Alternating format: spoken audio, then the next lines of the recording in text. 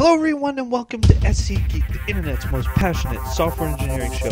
I am your host, the Software Engineering, and today we're going to be talking about performance under Groovy. So sit back and download a cup of knowledge because SC Geek begins now.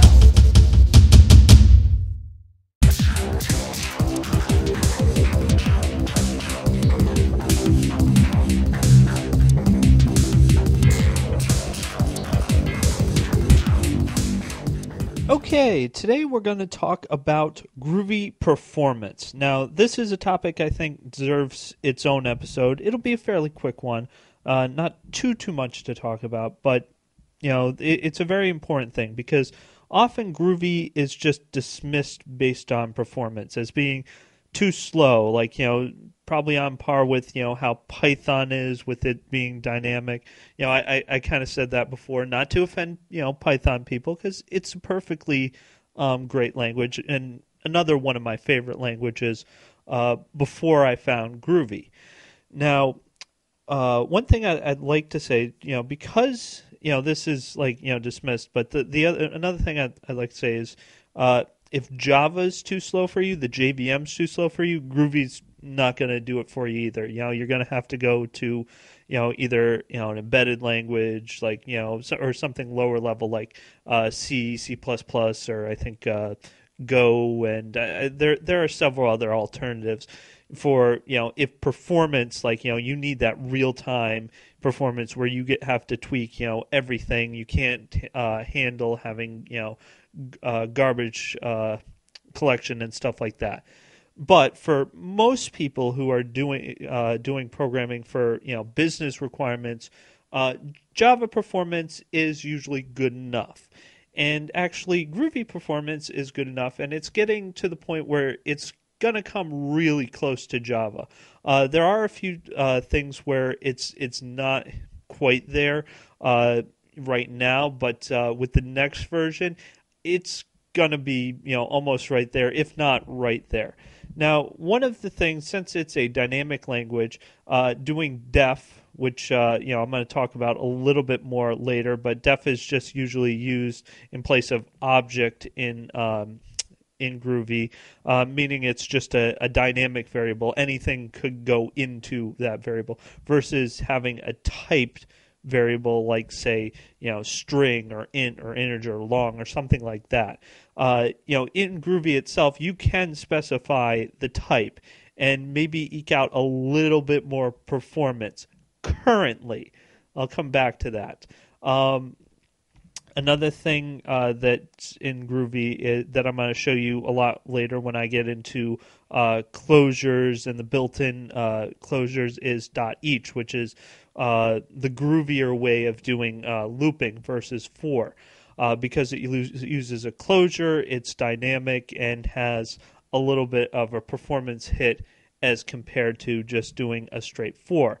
But it's a lot easier to read. For me, it's a lot easier to read the .each, and it makes the program look a lot cleaner, and things of that nature. Again, I'll come back to this.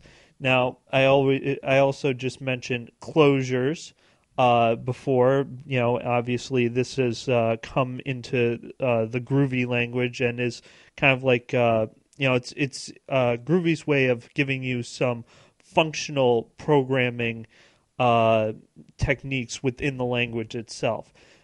Typically, these have been less performant. So if you use closures too much or overuse them, you can have a performance hit.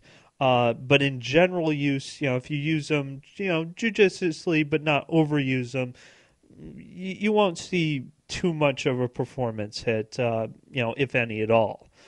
Now, that being said, something that has come up in the 2.0 Groovy release, which came out not too long ago. I don't remember exactly when, but anyways, is they now have optional static compilation. So with an annotation, you can actually statically compile code.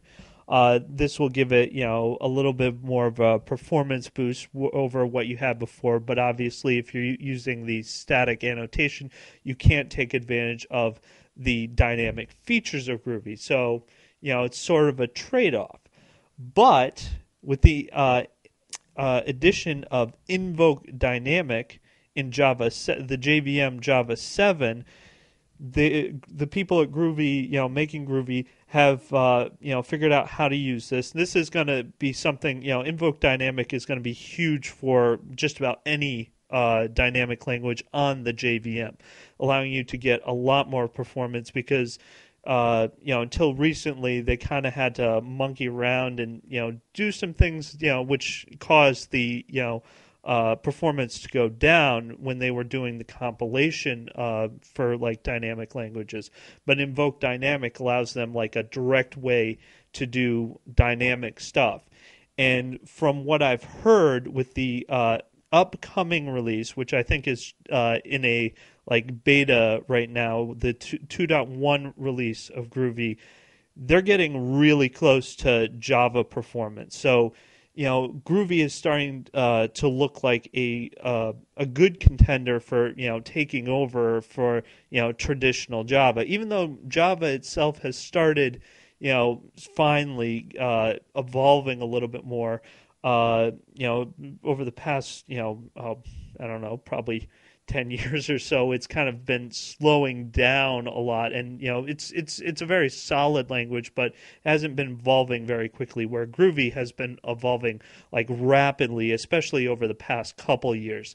A lot of other people have been mentioning Scala a lot, which is another language which its syntax for me is a little different. It's not my flavor, my taste per se. Just because they reverse a couple things, if you got used to it, I'm sure it's just as great. But it's very statically typed JVM based language, whereas which has the performance on par with Java. Whereas Groovy, it actually simplifies a lot of the syntax, and for me was just so much more intuitive. And now they're giving you things like optional static compilation, and they're putting it in Invoke Dynamic to kind of fill those performance gaps and make Groovy a lot more performant than it was before, making it in my opinion, one of the most appealing languages out there. Now, that's just my opinion. Obviously, there are a bunch of languages. Pick your poison. Some people like Clojure, not mine. But this Invoke Dynamic, which came in Java 7, will help that as well. So that's really all I had to say about performance. Like there are some misnomers that it's really slow, but they've been turning it around a lot lately. So give Groovy another check if you looked at it in the past and it was a little too slow for you. It's coming right up to Java, and in the future it'll be right on par with it. So I'll talk to you next time.